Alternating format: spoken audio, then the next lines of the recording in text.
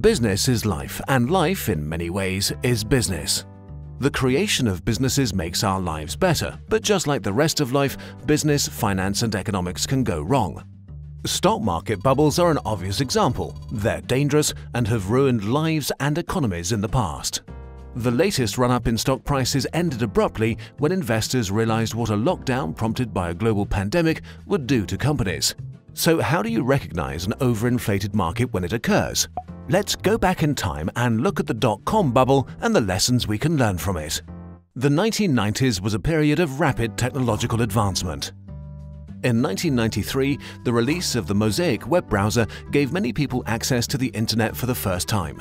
Slowly, personal computers began to transition from being a luxury to becoming a household essential. With this new mass adoption came a gold rush of opportunity which led to the creation of a wave of internet companies. One of these companies, called Netscape, decided to freely distribute their own web browser, and it quickly became the industry standard. In a year, the Netscape browser's popularity prompted the company to go public on the stock market. On August 9, 1995, Netscape's initial public offering took the world by storm when their opening stock price of $28 soared to $75 on their first day of trading. While it was unusual for a company to go public before being profitable, the success of Netscape's IPO sent shockwaves around the world. Many people who had just begun using the internet saw the success of Netscape and wanted to capitalize on the growing opportunity. With a decline in interest rates and a new act lowering capital gains taxes in the US, investors now had more capital and became more willing to make speculative investments. This initial displacement is common in any bubble and takes place when something new catches investors' attention. Whether it be a new product, technology, or economic policy, a change in the system sets the stage for a bubble to form. But we shouldn't always believe the hype. As time went on, more and more investors rushed to fund new internet companies as they watched the success of those that went public. Many companies that had barely generated any profits began launching initial public offerings on the Nasdaq Stock Exchange. Instead of profits, many of these companies were focused on spending huge amounts of money on advertising to build their market share as fast as possible. This meant many were highly unprofitable, but this appeared not to matter.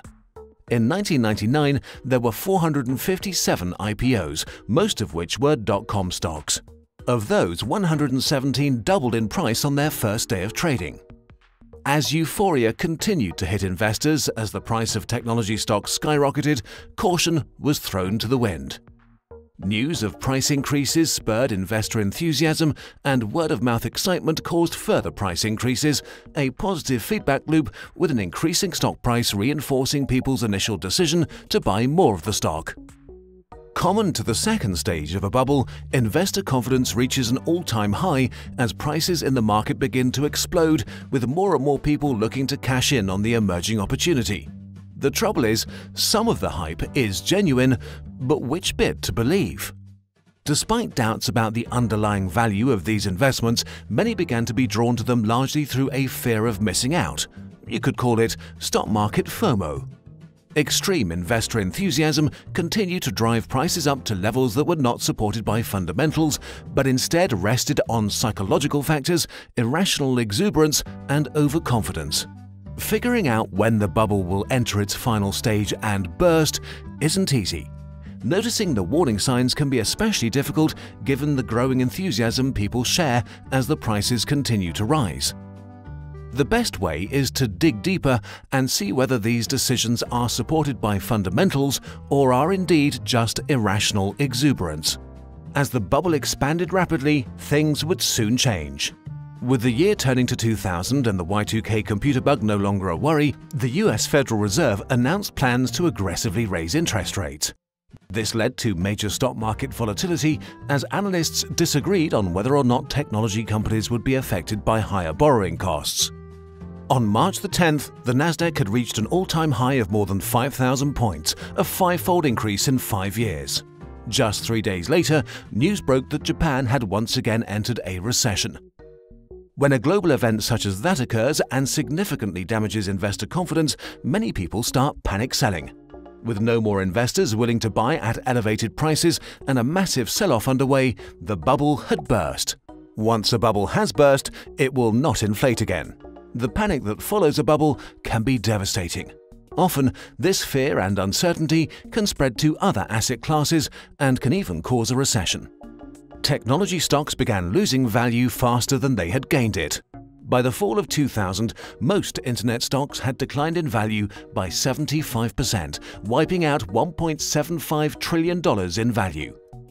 The majority of the dot-com companies that once had multi-million-dollar valuations began to fold. So what can we take away from all this?